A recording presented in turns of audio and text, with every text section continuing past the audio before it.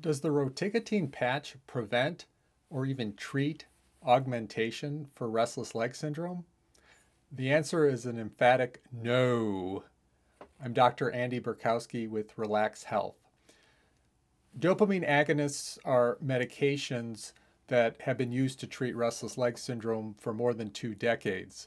And the biggest concern with these drugs and why they are no longer recommended, including in the upcoming 2024 clinical guidelines, is that they tend to worsen the condition with long-term use. The longer an individual is on the medication, the higher the dose of dopamine agonists, the worse the condition will get over time. The symptoms will come on earlier. They will start to break through the medication dose. It could spread to other areas of the body, and it could be very difficult to sit through very short activities without developing restless legs. These are terrible symptoms, and the drug cannot just be stopped because it will cause drug withdrawal. The brain becomes chemically dependent on these drugs to provide dopamine to the brain. So it's not just like stopping the medication and moving on to a different one the next day.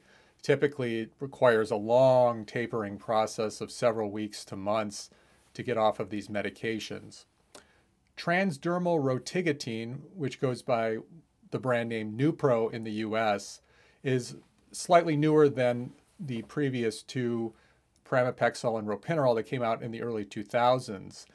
This drug is in a patch form, so it's applied to the skin, and it basically delivers the dopamine agonist 24/7.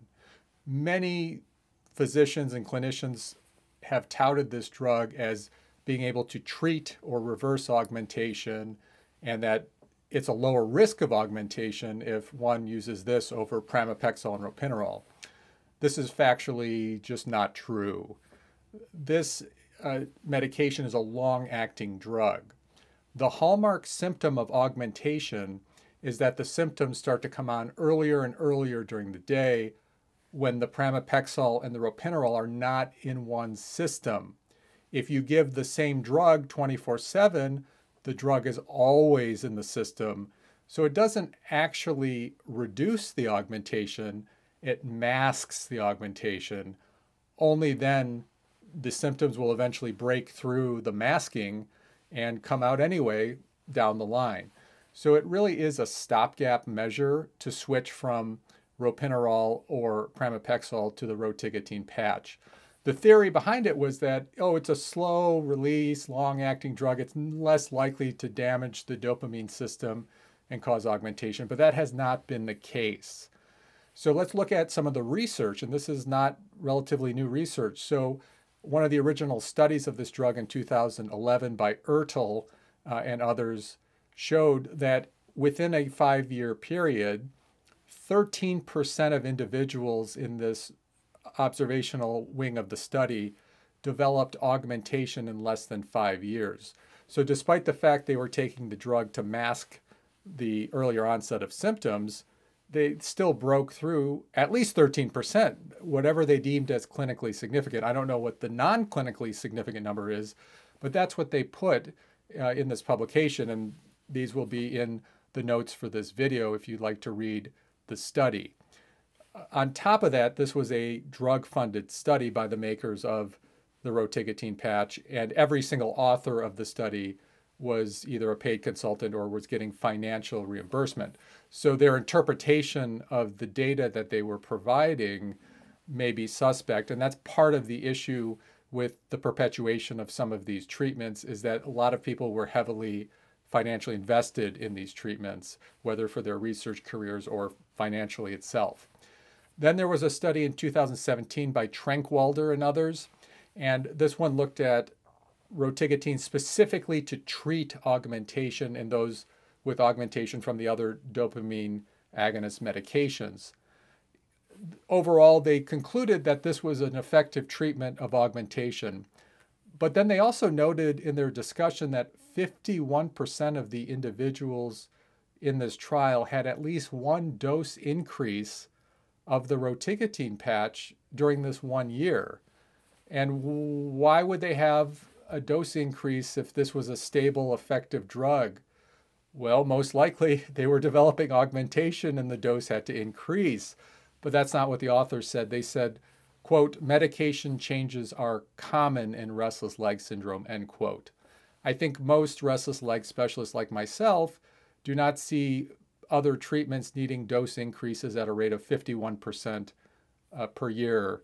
And I think that this is, again, another drug company funded study where all the authors were funded by the same company. And I'm not against the drug companies supporting research, but you have to take the interpretations with a grain of salt. So when the drug company is telling you it treats augmentation and you see the statistics behind it, you have to be suspicious. So what are the challenges with people who are on the rotigotine patch to begin with? It's a little more difficult to get off of it when somebody develops augmentation because the patch, it can't be split into different dose increments. It's sort of 3 milligrams, 2 milligrams, 1 milligram, and then off. So some people have to jump right from 1 milligram to being completely off the drug, which causes quite a bit of dopamine withdrawal. And a lot of people do not tolerate this. Occasionally, restless leg specialists will convert an individual from the 1 milligram patch to another short-acting dopamine agonist like pramipexole or ropinirole in order to taper them off the rest of the dose.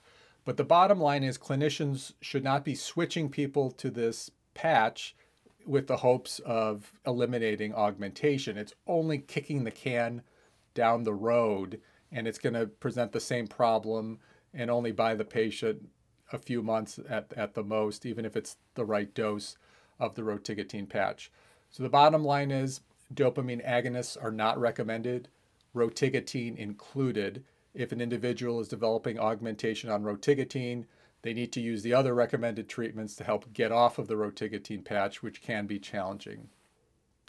As always, these videos are for general information only and do not constitute the practice of medicine. All decisions about dopamine agonists should be made under the guidance of a knowledgeable and licensed medical professional. And as I like to say, one of the keys to sleeping well is to relax.